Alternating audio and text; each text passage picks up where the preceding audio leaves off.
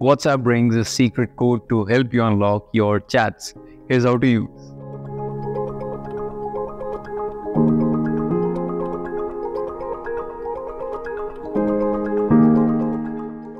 Meta CEO Mark Zuckerberg has introduced a secret code feature for chat lock on WhatsApp, adding an additional layer of privacy for millions of users to protect the sensitive chats on the platform.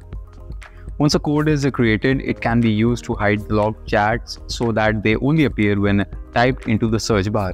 Rolling out secret code to chat lock on WhatsApp so you can protect your chats with a unique password. Now you can set your locked chats to only appear when you type the secret code in the search bar, so no one can unintentionally discover your most private conversations, Zuckerberg said in a blog post. Now, according to the popular instant messaging application, with the secret code, the users will be able to set a unique password different from what they use to unlock their phones to give their locked chats an extra layer of privacy.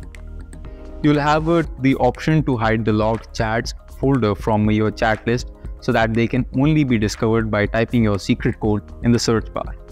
If that doesn't suit your needs, you can still choose to have them appear in your chat list. Whenever there's a new chat which you want to lock, you can now long press to lock it rather than visiting the chat's settings. Here's a step-by-step guide to use this feature. First, open WhatsApp on your device. To hide the locked chats, go to the list of locked chats. Tap the three dots and enable Hide Locked Chats. Now set a secret code to access hidden locked chats.